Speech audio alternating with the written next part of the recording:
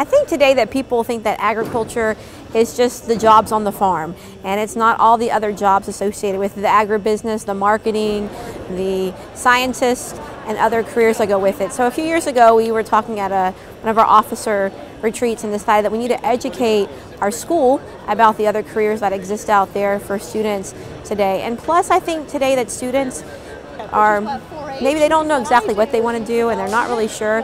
And so if we can bring some of these jobs to them, help them see different avenues they may take, it kind of helps them to see where they can go after they leave Bellevue High School, because we want everyone to be successful when they leave Bellevue High School. And by being able to show them some of these jobs, then they get to kind of see what's out there for them and get them on the right path. Great. Do you have questions?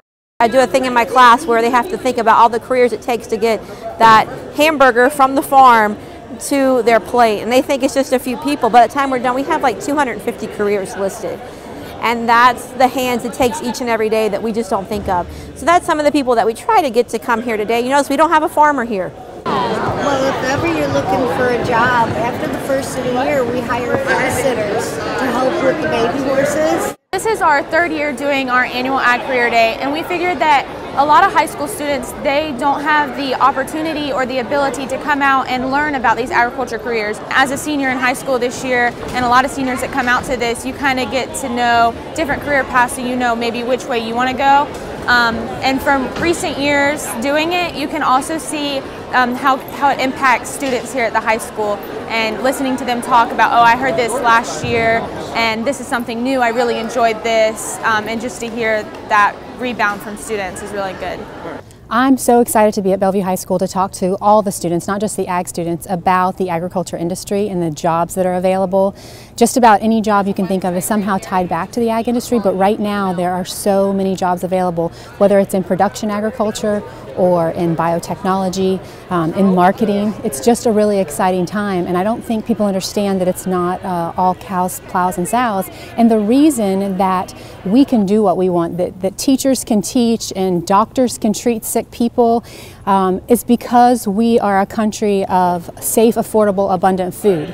And if we don't have good food security and abundant food, we can't do anything else. So the farmers that are producing it and the scientists that are making our food and fiber more efficient, we are growing more food today on less land than we ever have before, and it's more nutritious than it's ever been before. So it's just so exciting, and all these things that the kids can do and be involved in. My job in particular, I tell the story of agriculture. So I feel like farmers it's the best profession there is, because they are feeding the world. And so my job is to create their story or to create their brand. It's hard when you're 15, 16 years old to think of what your career is going to be about. That's why I wanted to just let them know, you know, it's all these little touches that they feel. For Amy to put together a career fair like this is good, because it may not hit them today, but in a couple of weeks or maybe in 2 years, something will click with them and they're like, oh, I heard about agriculture, and it's not just about blue corduroy jackets or the smelly pigs that are on campus. It is a growing, thriving industry that has so many jobs available, and it's important work.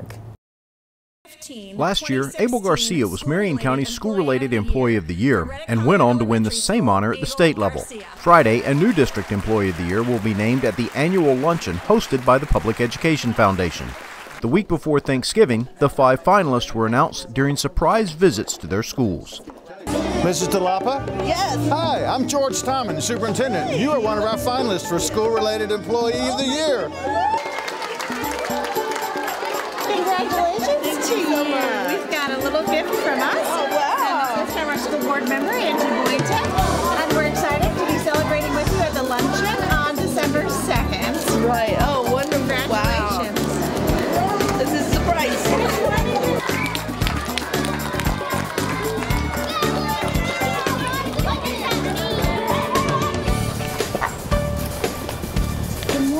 Good morning, Mrs. Meso. Yes. I'm George Tommen, Superintendent. Oh, hi. Nice to meet you. Congratulations. Thank You're one you. of our School-Related Employees of the Year finalists. Thank you. Thank you so much. Thank you. Oh, thank you. You know I love satellites. Hi, Tiffany. Congratulations. Oh, thank you. Thank you so much. Oh, thank you. Congratulations. Thank you. Kelly. Hi. There's all these people in the hallway. I don't understand this. Perhaps it's because you're one of our 5 finalists for School-Related Employee of the Year? Could that be the reason? Well, hey there. Well, you better stand up and smile because we got a lot of people that want to say hi to you today. Congratulations. Thank you.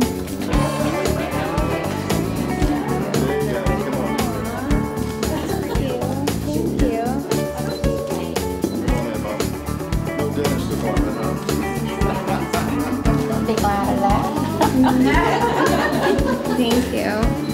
You're surprised? Yeah, I'm a little in shock right now. You've been on TV before, so this isn't a big deal. Well, that's because you made me. Good morning, Mrs. Washington. Good morning, sir. George Tomlin, how do you do? I'm doing very well. Congratulations, you are one of our finalists for School-Related Employee of the Year. Hey, boys and girls, I want to tell you that Mrs. Washington is a very special person here at Dunellen Elementary. But you already know that, don't you? Yeah.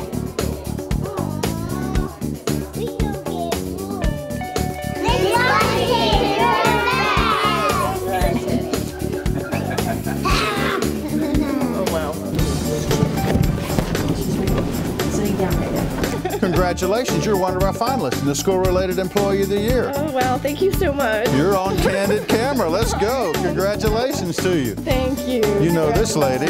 Very proud of you. Thank you so much. We look forward to celebrating with you at our luncheon on December 2nd, and you'll be there to introduce her and tell everybody a little bit about Miss Moore, so we're very excited to celebrate you. Oh, thank you so much.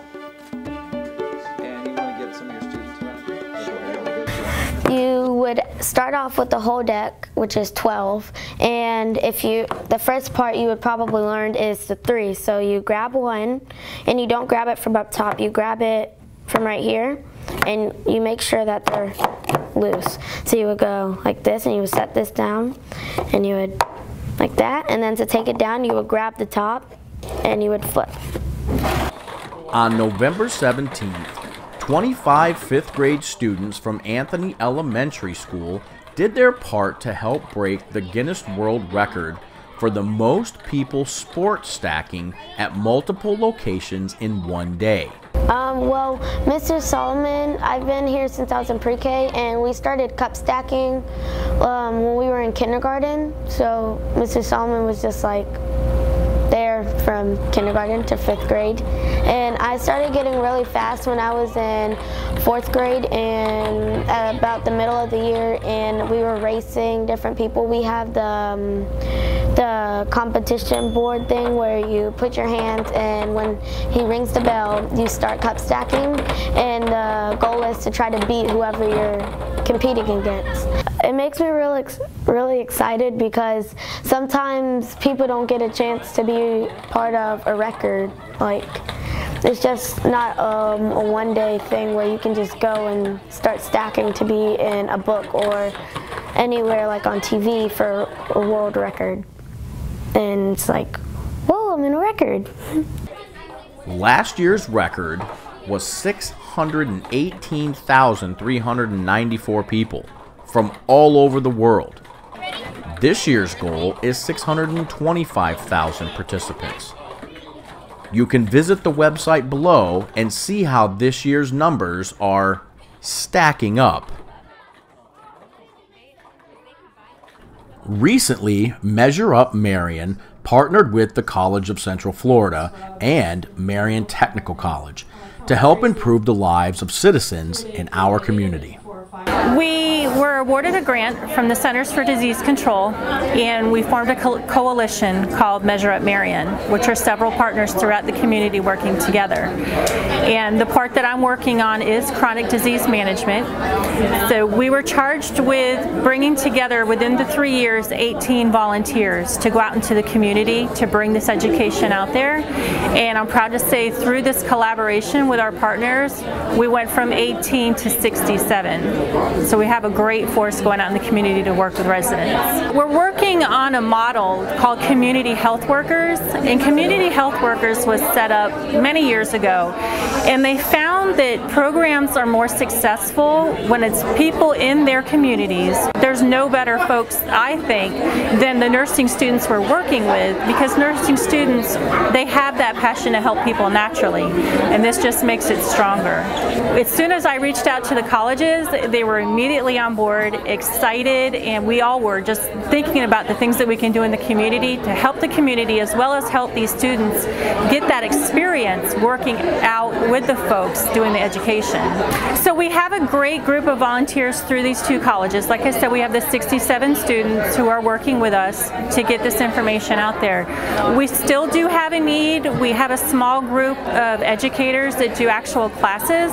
We hold some diabetes classes. We're looking to do some pre-diabetes classes and also some heart disease, stroke prevention classes, blood pressure classes. But we need those folks willing to take that extra step beyond these students, given the information, to actually give classes to put a little more power behind this education and strengthen it. We have a website, measureupmarion.com. We also have a Facebook page, Measure Up Marion, and of course anybody can contact me through the Florida Department of Health. It's 352-629-0137, extension 2025.